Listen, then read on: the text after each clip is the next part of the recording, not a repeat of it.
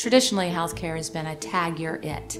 You know, the patient calls and tag we're it until the patient comes in for their care, and then we tag them off to the pharmacist. And the medical home says, we're going to track you, we're going to be committed to you for your life.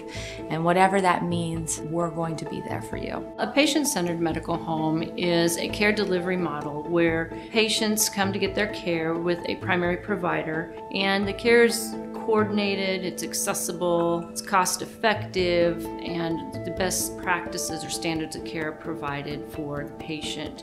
We want the patient to be at the center. 4 years ago at our strategic planning meeting, we talked about the medical home, and we had a long discussion about what was the best possible care that we could provide to our community. If we could do a better job for our community, if we could add value to our community, what would that be?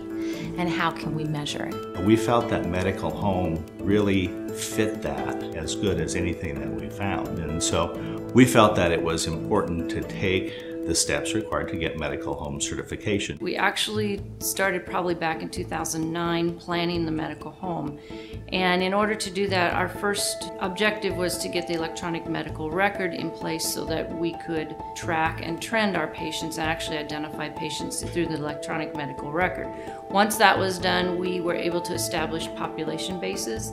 So how many diabetics did we have in our practice? From there, we moved to how often are they being seen. For example, diabetics should be seen every 6 months to every year.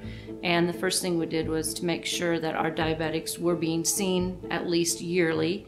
Well, our patients love it. If you are a diabetic, now you know that you'll get a call from us once every 6 months if you're controlled, and once every quarter if you're uncontrolled. We are partners with our patients. If that means we have to call them every day for a week, we'll call them every day for a week. We'll do whatever it takes for them to get past that hump, so to speak, and be fully invested in their care delivery.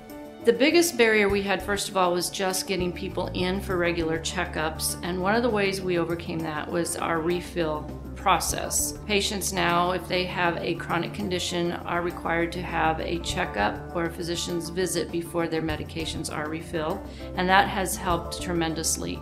And then some of our diversity within our population has required a lot of patient education. What is a refill? What does it mean after a 30-day sample that you go get your meds refilled? What does that mean? Those types of things. The idea is to put the patient at the center and then to really manage the information flow. We talk a lot about goal setting. What do you want out of your care? Is there something that you can't do right now that you would like to be able to do? What we find is when you get engaged in your care on a day-to-day basis, you manage your care better. It's more meaningful, more personal to you, and you feel like you are in charge. So the medical home is us making a commitment to them for life. It comes back to the physician saying, we want to do this because it's the right thing to do. 4 years ago, we were probably at the 50th percentile for patients' perception of our follow-up on results. We've been at the 95th percentile for 3 years running. It's because the service isn't over until the patient has the result. The cost has been mitigated by the market share and the loyalty that we've got from our community. This type of model for the delivery of healthcare is really critical going into the future. We have to find a way to better manage people so that we don't use so much resource, and this is the way to do it.